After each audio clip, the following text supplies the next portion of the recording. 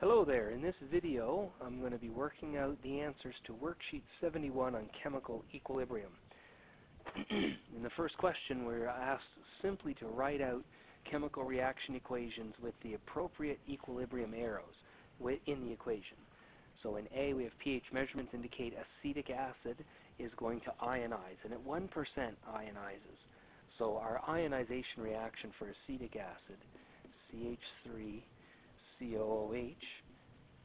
is going to ionize into hydrogen ion and the acetate ion, CH3COO, -1.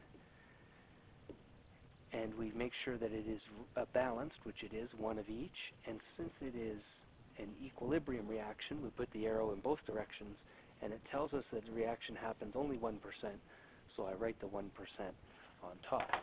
Next, we're looking at part B. Quantitative analysis of the reaction shows that the reaction of sodium sulfate, so we have sodium sulfate reacting with calcium chloride, CaCl2, and it is going to be a double displacement reaction, so we will produce sodium chloride, and we will be producing calcium sulfate. All of these would be in an aqueous environment. To balance that, we need a 2 in front, and they tell us that the products are going to be favored. If the products are favored, then that's still in equilibrium, but you get more of the products. That tells us, in a way, that we are going to need to have greater than 50% equilibrium, or reaction occurring. Part C, aluminum sulfate. Aluminum is a +3 ion, sulfate is a -2. So aluminum sulfate reacts quantitatively with sodium hydroxide. And if it reacts quantitatively, then that means that it goes to completion, meaning that it is completely consumed, the reactants or reagents, and the products are all that you would find. And so you would have aluminum hydroxide and sodium sulfate. Okay, so balancing our equation here, we're going to need 2 aluminums. That would give us 6 OHs, so we need a 6 in front of our sodium. 6 sodium means we need a 3 there, and we're all good to go. Now we'll move on to number 2.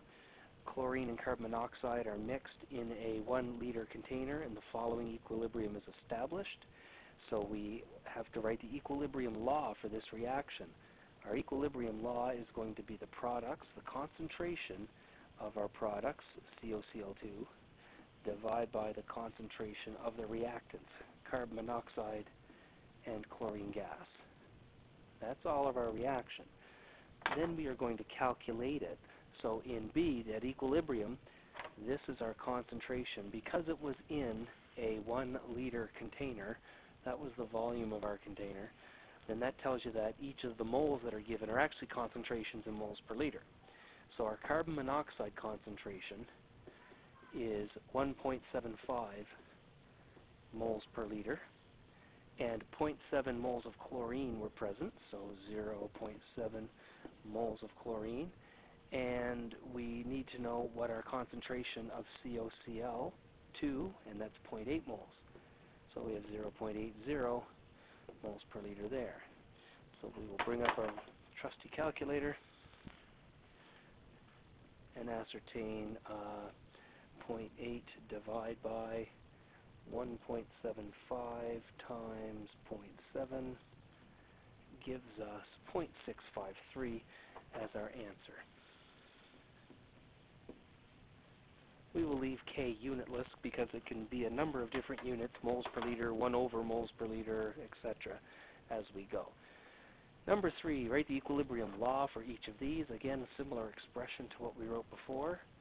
The products, SO3, because there's a 2 here, it means that there are 2 of them multiplied together, so we have them squared. SO2 is one of the reactants, and again, there are 2 of them, so it is squared. And oxygen. For part B, you take your products, nitrogen monoxide squared concentration of oxygen divided by concentration of nitrogen dioxide squared.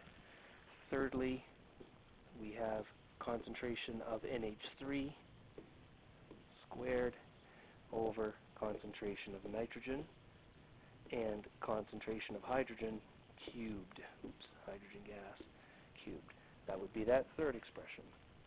Getting to the end of our sheet, question 4, in an experiment at high temperature, 0.5 moles of hydrogen bromide is placed into a container and decomposes.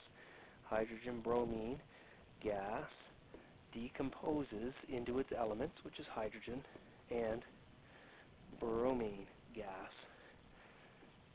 Now that is an unbalanced equation, and now it is a balanced equation. Now we need to write our equilibrium law for this.